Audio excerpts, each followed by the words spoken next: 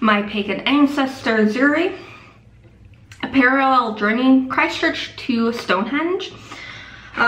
So there's a little bit of history and more personal story and what may have happened, all kind of combined into this one book. Like, it alternates between Zuri and the author. And it's in Dorset, England, a journey between the two, like I said, and it's story-like. I have a feeling this video is going to, this and a few other, and the other ones I'm going to be echoey. There is history laid in between the two stories, but the Zuri story is more like what was likely the day-to-day life but on this journey, because at the beginning there is like a map of the starting and end point, so what may have happened between those 2 points, and what the author's journey was as well.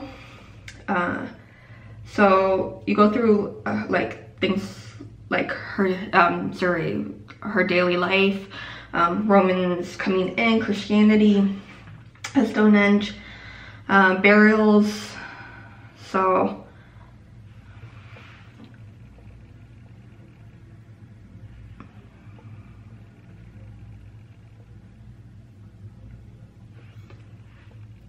you kind of can see the map there.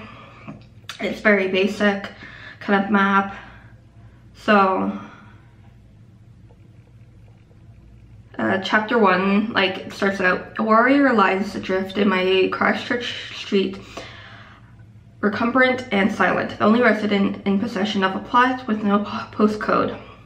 In truth, he never needed postcode because he could never read nor write, yet his predecessors built a wondrous temple that we now call Stonehenge. So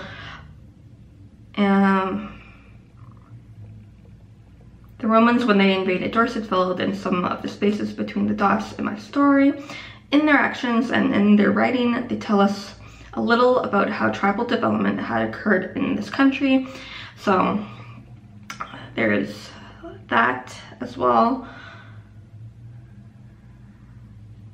Zuri's people may have used a synodic cycle of it with annual solar corrections. They ritualized the shortest and longest day of the year at Stonehenge, and unlike Islam, needed fairly precise dates. So, like day in the life, the fall of pagans, Cicero sisters. So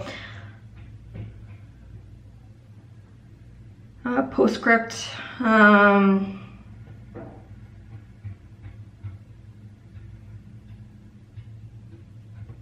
yeah, like, it's okay. I won't pick it up again.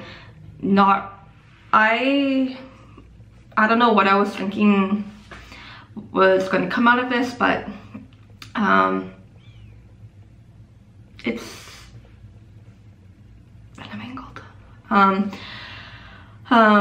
but some people may like the more story-like aspect of it with a little bit of history. It's supposed to be a non-fiction piece of work. It is, but to me it's more story-like, but a lot of other people would likely like it. But yeah, my Pagan Ancestor Zuri, happy readings.